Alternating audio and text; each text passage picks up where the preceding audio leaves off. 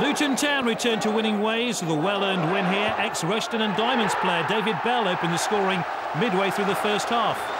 Gillingham were level shortly afterwards following a corner kick, which was met by Mark Bentley. Luton goalkeeper David Ford appeared to be caught in no man's land. Before the break, Luton had taken the lead again through Paul Furlong. Yes, remember him? Luton are the 7th club he's scored for in his career. 10 minutes from full-time, Luton were home and dry when they were awarded a penalty for this foul on Paul McVeigh by Mark Bentley. The spot kick was converted by Matt Spring.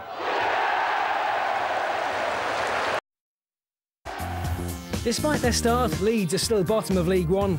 They're up to -6 points now. Nottingham Forest are still winless.